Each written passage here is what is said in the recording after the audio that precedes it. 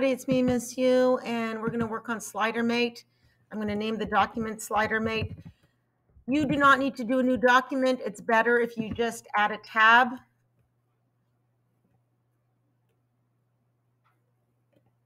I'm going to do a top view. Here's my top view. I'm going to go sketch, and I'm going to go center point rectangle. The first part that I'm going to be doing is the slot. It is going to be 3 by 2. Any dimension you use works. Whoops, because you just have to make sure it's good. It will fit your peg, whatever the size is. I'm now going to extrude it, and I'm extruding at 1 inch. Now I'm going to do let's make sure it's how I want it to look. Now let's do a top view. I'm going to do a sketch. I'm going to do a circle. I'm going to dimension it to 1. I'm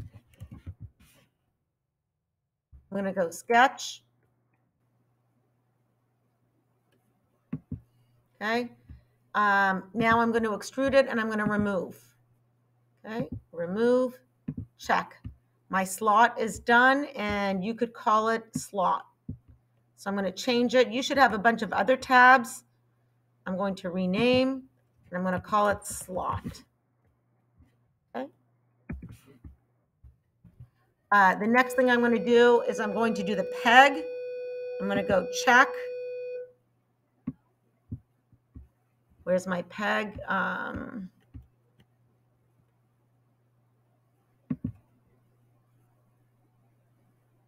Create part.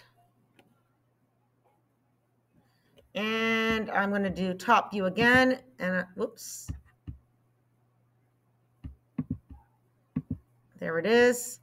Top view again. I'm now going to do, my peg is going to be a circle. So I'm going to go sketch, circle, center point circle, and I'm going to dimension it to 1. And I'm going to go check. I'm going to select it. I'm going to extrude it to 3 or 4 inches. I'm going to do 4. Okay, and now my part is almost done. But let's take a look at how it's looking. This is my isometric view. Now I'm going to go on top. I'm going to do a top view. I'm going to do a center point. I'm going to sketch on it. I'm going to do a center point rectangle. And a couple of people asked me how wide. Not wide at all. Whoops, wider than that. Let me go select, sketch, center point rectangle. Okay, here we go. And I'm going to just extrude it. I'm going to go check. Oh, I did not, let me just, I need to dimension these. We're going to call this 1.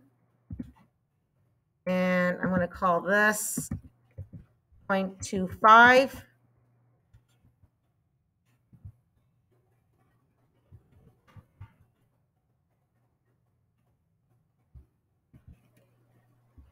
That's 1. This line over here, let me go to dimension. This line is 0.25. Okay, I'm going to go check. I'm going to highlight it.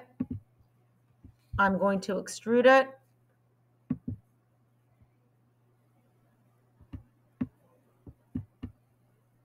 And I'm going to go remove. And I'm going to do 2 inches since I did a long one, but whatever you do is fine. And you should have a peg with a slot in it. And that will help us examine turning. Okay? So we are all set. Now I'm going to do my assembly. I'm going to go to assembly 1. You might have to go plus create assembly. I'm going to insert my 2 parts. 1. I always like to make it smaller, and then the next one should come in soon. Great. Okay, I'm going to go check.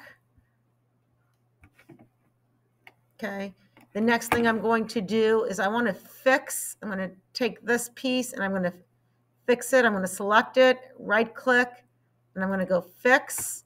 I've seen other ways of fixing it, and maybe at a later point we'll talk about it, but this is definitely the easiest.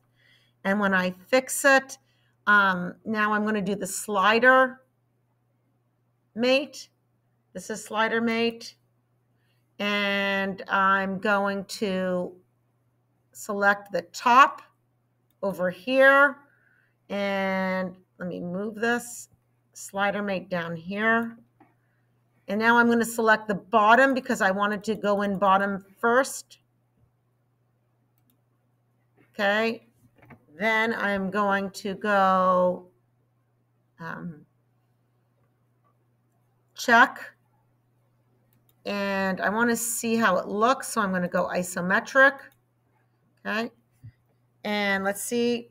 It goes up and down beautifully and does not go right or left. So that's exactly what we wanted, or back and forth. And but it goes up in the air, which we don't like. So what we're going to do, oops, make sure you X out of the slider too.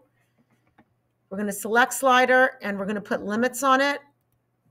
Okay, and my limits I think are going to be, my minimum is going to be 0. And then my maximum will be, it's 4 inches, so I'll do 3.5 inches.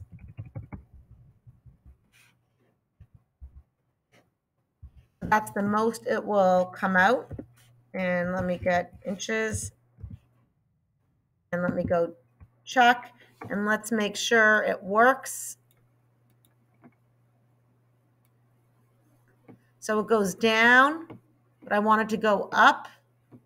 Okay, and you see I have a 1/2 inch, so I'm going to play with what my limits are. My limits are I like 0. I think that's okay. And I'm going to try -4 inches, -4. Let's see what happens there. Because I think that just changes the direction. Oh, that didn't work. And somehow I lost my slider because I didn't like that limit.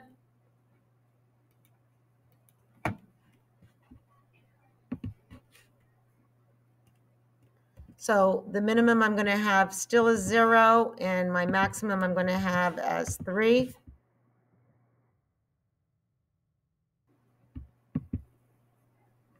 And that works. And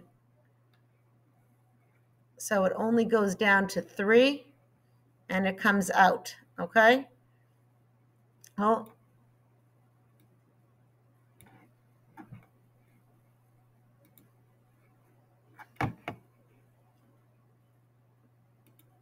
Okay. If I want to click on the mate, arrows will come, which will make movement a little bit easier. See, it stops moving at 3. Okay. And you just kind of have to play with it. Let's see what happens if I do a 1/2. So I think it will always stay. Let's click on it. Whoops. I want to click on the mate. There it is. It goes from, it never comes out totally because I had the maximum, the minimum it goes out is a 1/2. All right. So that is slider mate. Let me see what happens when I go to 4.